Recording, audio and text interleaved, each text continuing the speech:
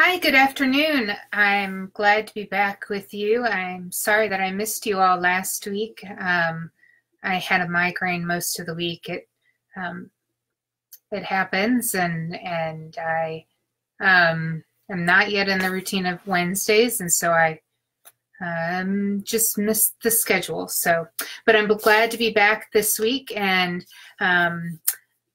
just to give you a little bit of an update, I've spent most of this week on my favorite thing, administrative tasks. At one point in my life, I said that administrative tasks were not my gift. When you're going into, when you're called into ministry, you get to do all of these tests to see what your gifts are. Preaching, teaching, encouragement, and administration is one of those gifts that they look at. And I kept saying over and over again, administration is not my gift. Administration is not my gift. I think I take that back. I believe that I have learned the gift of administration. Reading budgets and reports, learning to be organized, staying on task, thinking ahead into the future. I have always loved being spontaneous, moving with the Spirit of God, going where God leads, but I have learned to truly appreciate organization and a good spreadsheet. So last night we had our church council meeting.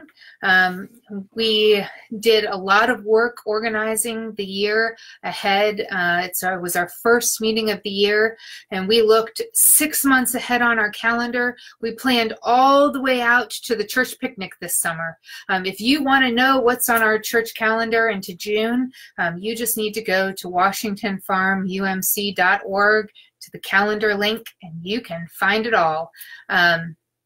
Now we know that things on the calendar are going to change, but there's some big stuff that just simply are not going to change. For example, we really hope that you are starting to set things aside for the yard sale on May 2nd. Now, you need to set them aside at home. We don't have any place at church for them until April 26th, but start cleaning those closets out now.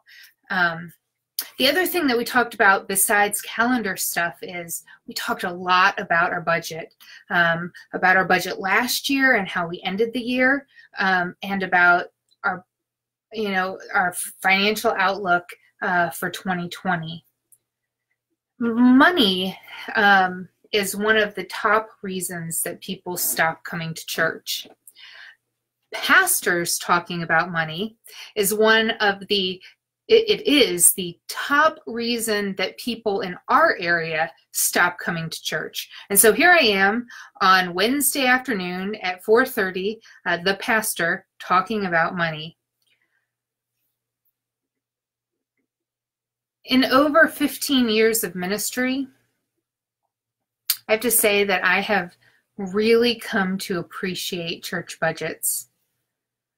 A church budget tells the congregation and the community what a people of faith truly value.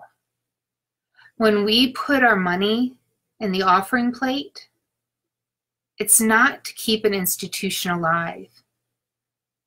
No one really, or no one I know anyways, really thinks on Sunday morning, I'm giving my offering to keep the United Methodist Church alive. No.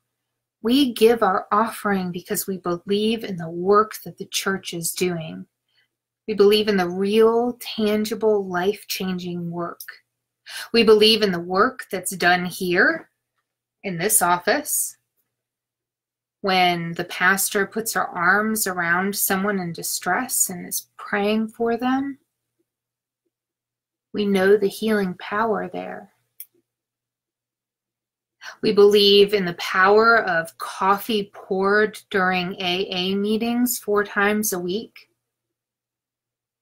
We believe in life transformed on Wednesday nights as youth separate marshmallows from Lucky Charms and learn a lesson of faith that they're going to carry with them through the rest of the week.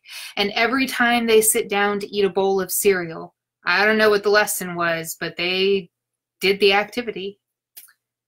When our organist hits the keys on Sunday morning and our choir begins to sing, that is our abundance coming alive in real and tangible ways. Now, our budget is not exciting, at least not to most of us. It doesn't tell a story. It is numbers and columns and percentages. But even in the midst of that, it speaks to the promise of what Christ will do in our midst. We've been talking the last couple of weeks about ways that we let our life speak. We let our life speak in the kindness that we show one another, in the ways that we treat strangers with sacredness. We let our lives speak when we stand shoulder to shoulder with our brothers and sisters who are marginalized and minimized. We let our lives speak, certainly in what we say, in how we raise our children, even in how we raise our animals. We let our lives speak in how we use the economic benefits that God has given us. I am so privileged to be able to work with the leadership here at Washington Farm that I get to work with, to sit at the table with them, to talk about the real and tangible ways that our budget, these numbers on the page, make a difference in the lives of the people in our community, because they do. And all of our leaders understand that we are making a difference in lives here. All that we do in our lives is connected. There's not a single part of what we do that is not connected. Thinking about that this morning as I was sitting here at my desk and it's covered in papers. I can't really show you, but I'm sitting here thinking about Bible study on Mark, which I'm going to be teaching in a couple of hours. I'm preparing for sermon on Sunday based on Luke 7:31 through 35 on this idea of abundant life and discipleship that compels us to share with others. It is not a stewardship sermon. I know I just gave you a stewardship sermon. It's not going to be a stewardship sermon.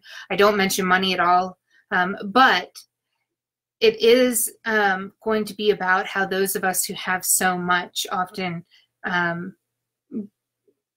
go out of our way, have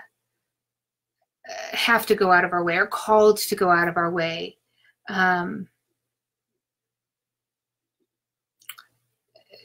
For those who have so much less than we do, that we have to be intentionally aware of that, because abundance in our lives is a gift from God that we have to be intentional about sharing.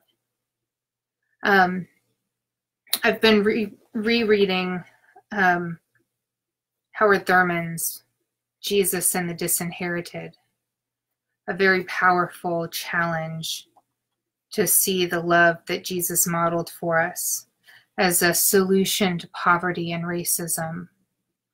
Book that had a tremendous influence on Martin Luther King Jr. and his approach to the civil rights movement. In the midst of all of this, my mind is preoccupied with how to increase our pledges to the 2020 budget, because that number is down this year. A need to make some posts for Instagram and Facebook. Make a plan for confirmation. We have 3 confirmands. And the fact that I haven't yet sent out my family Christmas cards. So that's my week. How's your week? I hope it's going well.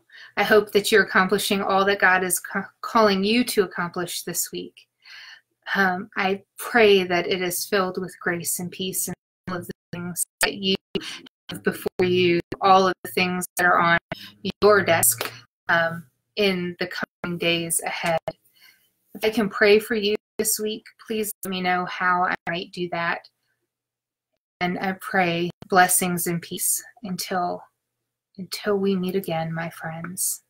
God bless. Amen.